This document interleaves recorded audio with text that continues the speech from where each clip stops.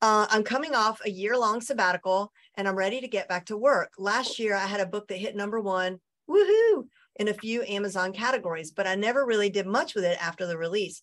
My business is focused on corporate diversity, equity, and inclusion. What one social media channel do you think would be most effective for me to focus on first? Probably LinkedIn, but my problem with that is I still don't have access to video and I'd like to do more video. Okay.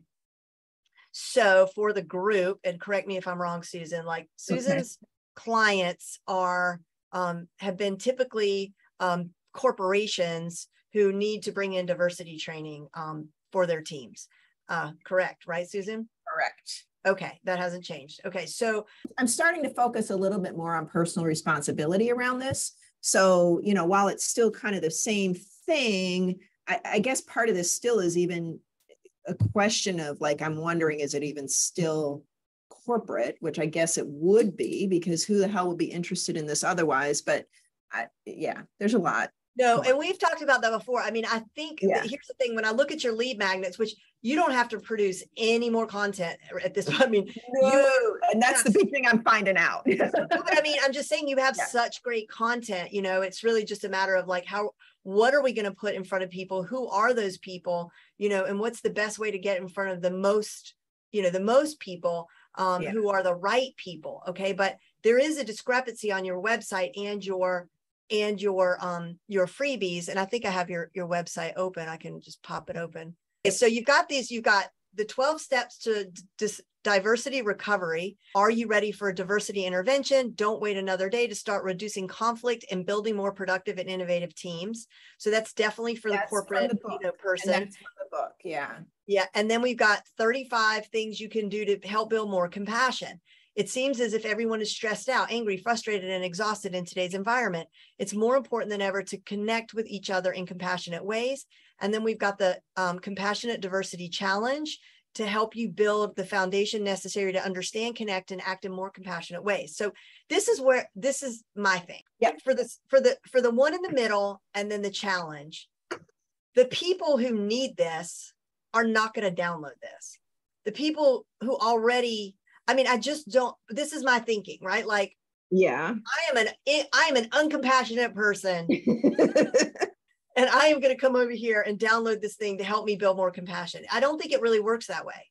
And so I think your strongest lead magnet, actually, I think they're all great. I just think the promise should be directed, okay, for money making. This is what I'm focusing on for money making. Yep. The focus needs to be, and the promise needs to be in the headline, very clear, that this is to help your team to, yes, have a diversity intervention and be more productive and reducing conflict, which by extension is going to make that team more profitable, right? Like that's really what they want. They also want to be compliant, and they don't want to have lawsuits, and they, you know, all the things that all the sticky situations that and the landmines that exist, they want to avoid those. And so the person that hires you is, you know who that is. We've talked about it before, but I don't remember, like human resources people or something. I don't know who books you, but like, it's like you have so many things to prove your expertise from the book and all your, you know, speaking and everything, that I would just change all of this to be for those people and to make the promise, like, you know, directed at their pain points, the person who hires you, their pain points. Because they really probably don't care that much. I mean, a lot of them really probably deep down don't care that much initially, maybe, about being compassionate or bringing compassion into the workforce. I mean, I'm sure you've had plenty of people who do, but like a lot of them are doing this because they want to be compliant and they know they have to address it. So they're doing the right thing. And then hopefully, you know, it's sort of one of those things, you give them what they ask for, but you deliver what they ask for, but you really are giving them what they need. And they don't even know they need it. So in the end, it's a win-win for you and for them and for the world.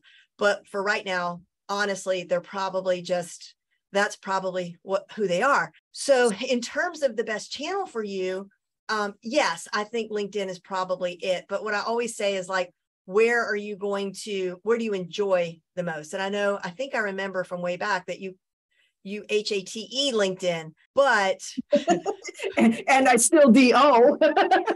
okay, well, we're not gonna say that anymore, because like I think we got to take another stab at it. And you've actually, I mean, it all looks really great. So everybody go to your LinkedIn profile, click edit, and then update it with a link, the most important link you have right now. That could be to a sales page. It could be to a challenge or a workshop you have coming up, or it could just be to your webpage or the about page on your webpage, like, or the testimonial page on your webpage. Like, what do you want it to be? And the other thing you'll notice when you do that is that LinkedIn allows you to customize that link. So you could say, like, click here for my free challenge, my free diversity challenge. And then the link, it would just disguise the link, and then they click that, and then they go to the challenge. Okay. So a couple of things I want to point out. You said you still can't do video. Do you mean live stream or video? No, I can upload video. I can't do live stream. Okay. So here's the thing. When you said that, I was like, let me go to because I can. And I remember, I'm pretty sure I used to could do it from my phone natively. And I went in. Phones, you can. Hang on, I'll be honest. I have like 150 notifications on LinkedIn. Like I've been avoiding it. Not because I HATE it, but because I've been on sabbatical and I just don't want people to get the wrong idea.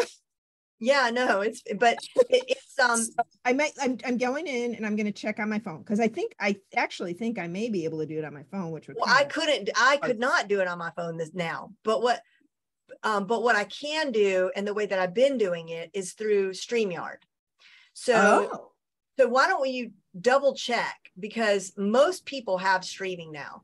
So, and if you don't, apply for it again, but I just feel like I think that's fixable. I think that you probably do have it and you don't know it. Yeah, I can't know. I did check the other day before I wrote that question, and I'm looking at my phone and I don't. Like, I can't. But with StreamYard, like, I can't either from my phone, but I'm saying using StreamYard, you can do that. Now, here's the other thing, and this is why it's really worth it to do it.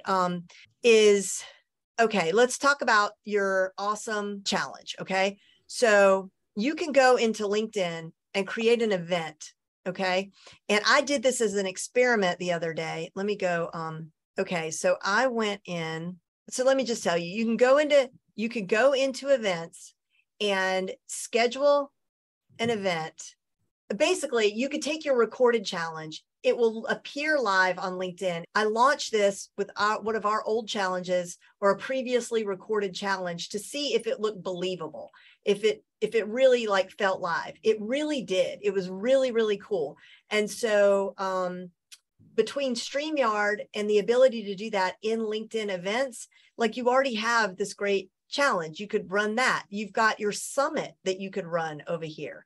Replays of your summit. But the bottom line, Susan, is I think that it's really going to be about, like, just focus on LinkedIn if you want. You've already got all the content, and it's really going to be, and you don't need an audience of thousands of people for what you're doing. You really don't. And so it's more about, like, when you hire your VA, having a VA doing like research for the people that you need to see, and putting those people on a spreadsheet with links, so you could start making like really intentional outreach to specific people. Or even if you're not ready to jump right into that, just being really engaged on LinkedIn and commenting and like having real conversations, and doing that 30 minutes a day. And like, maybe you make it a point of doing 10 interactions every single day on LinkedIn, and making sure your profile is as optimized as it could possibly be, with your link and the content you want people to see, that your headline looks exactly what you want it to say, that your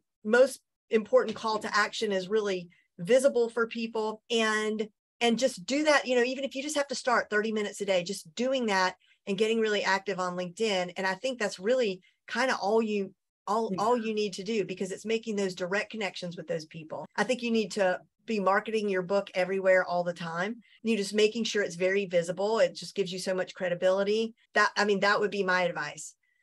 As much as I feel like people should be sort of omnipresent, because it's so easy to do that now, I just think you don't necessarily, I do think you need to just play in this sandbox and really, really develop it. And then the last thing that I would say that I think will really accelerate this for you is what I would do, and I've been meaning to do. It's just that we're in different, I'm not ready to just focus on LinkedIn right now, but getting someone who is an expert like Judy Fox, getting in her, I have no idea what she charges, getting into her accelerator program, because she does great things for people. Like, I love every time she's been on. Right. She's just the smartest LinkedIn person, and she really gets results for people. And it's like, you could just shortcut, with her. Okay. And I think that would be a great way for you to get back into the game.